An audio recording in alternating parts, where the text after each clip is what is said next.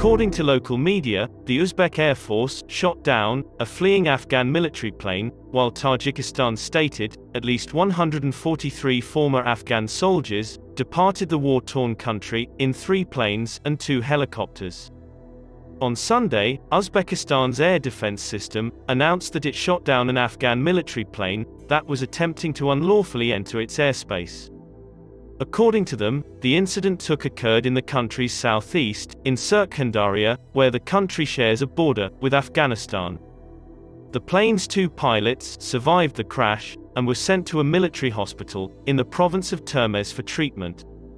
Within hours following the publication of this news, the Uzbek prosecutor's office issued a statement claiming that the jet crashed with an Uzbek plane that had been assembled to escort it from an airport in Termez, Surkhandarya.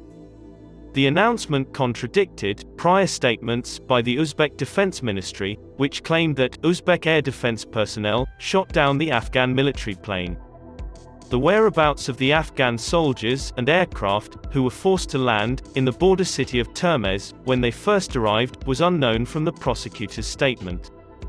Tajikistan, a former Soviet republic bordering Afghanistan, claimed on Monday that 2 Afghan military planes carrying more than 100 soldiers were allowed to land in Bakhtar, Tajikistan.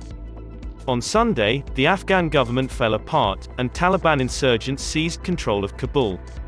Hundreds of Afghans, including military and local police, are said to have fled to neighboring Central Asian countries in recent weeks, as Taliban forces gained authority in a number of districts, particularly around the northern border regions.